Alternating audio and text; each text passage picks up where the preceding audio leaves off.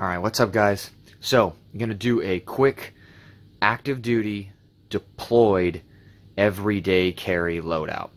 So specifically what I'm going to be talking about is just EDC in my pockets. Later on, this is video 1 of probably maybe 3 or 4. I'm going to keep moving up on the steps through EDC to my first line gear, second, third, and then mission specific once I get there. So first, second, and third line gear is later to come. This is just EDC. So this is currently deployed, and I'm just going to talk about pretty much everything I can, just what I carry every day on me.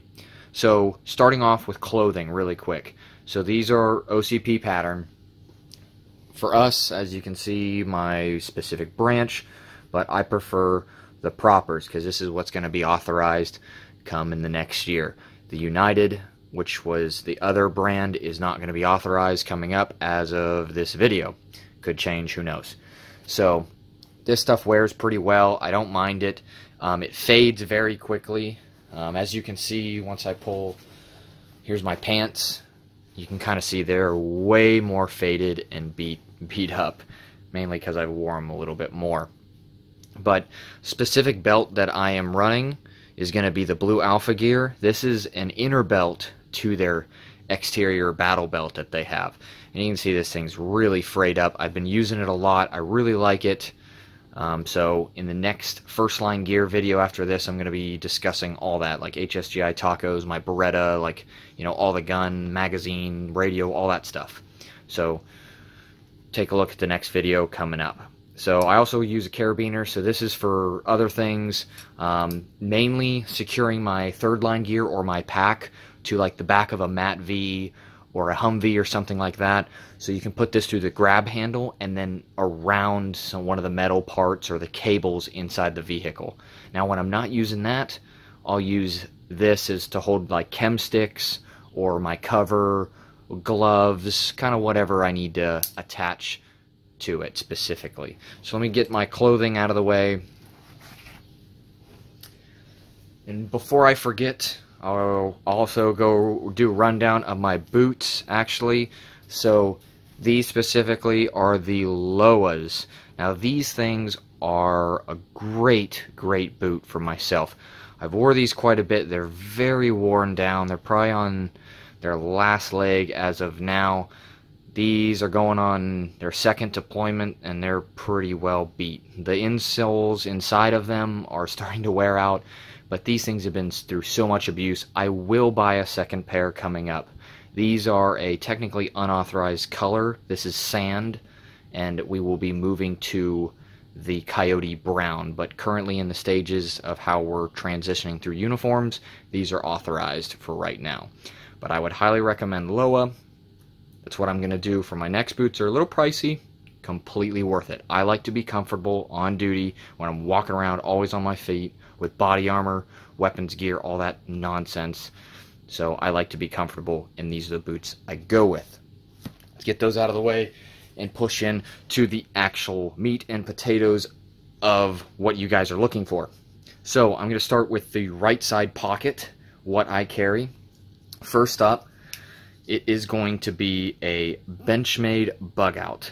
So this is their 535.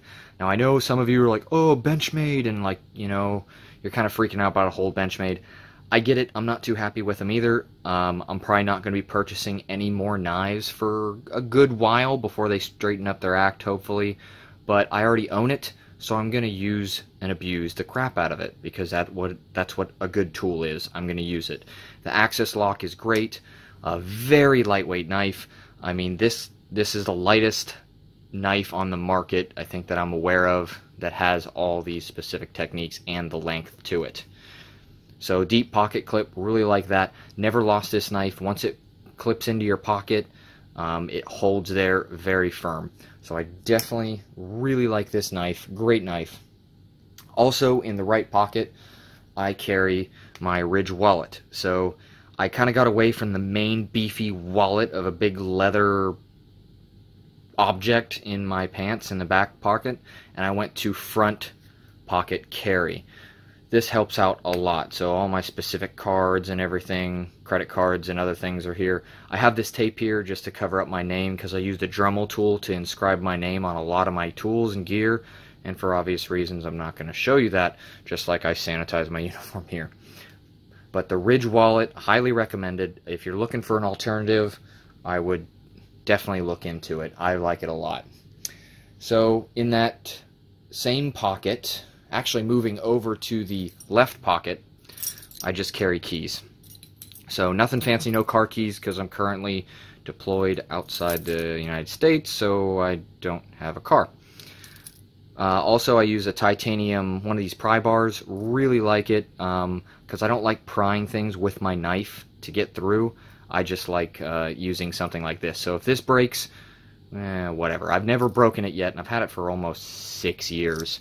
So it'll do like paint cans and all kinds of stuff like that, which is really hard on knives.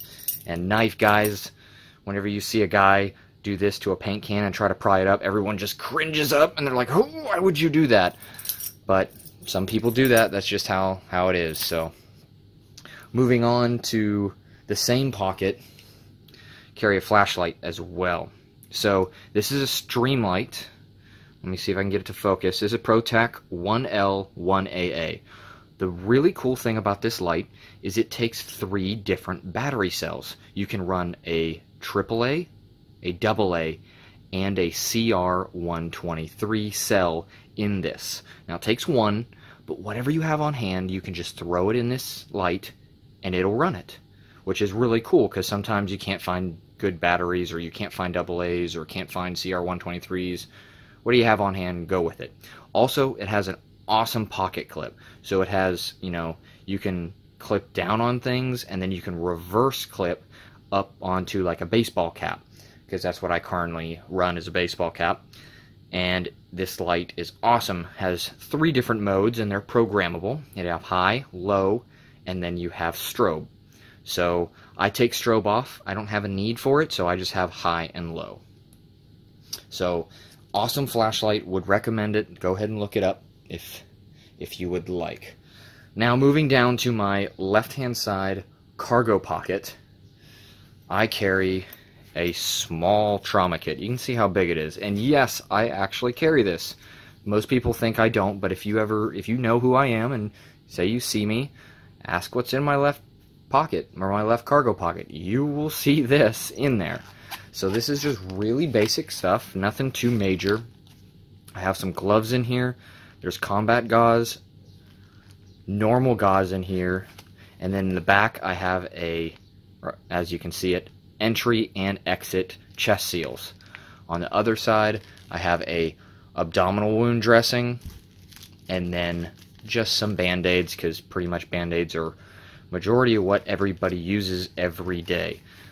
So it fits in a cargo pocket. It's really not noticeable, honestly. It looks kind of big, but if I set it down here compared to the wallet, it's not that much bigger. But to me personally, I like running it, and I will continue to do so. Moving on to my next cargo pocket on my right hand side, I always carry a tourniquet. This is a soft T, so this is an awesome tourniquet. Kind of moved around different tourniquets, but right now I'm on this one. Very happy with it. Very slim and pretty lightweight, even though they are aluminum. This is not a cat, because the cats use plastic, and I like cats a lot. I use them. They're in my gear, but if I can go with it, I prefer this one. I think this is their Gen 2, so this one actually comes apart. Really like this tourniquet. Going to the back left, where normally a wallet or something would go, I carry a Rite in the Rain notepad and pen and pencil.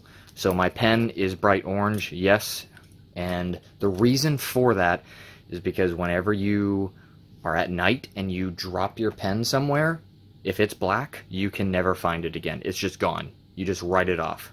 The road has taken so many pens from me.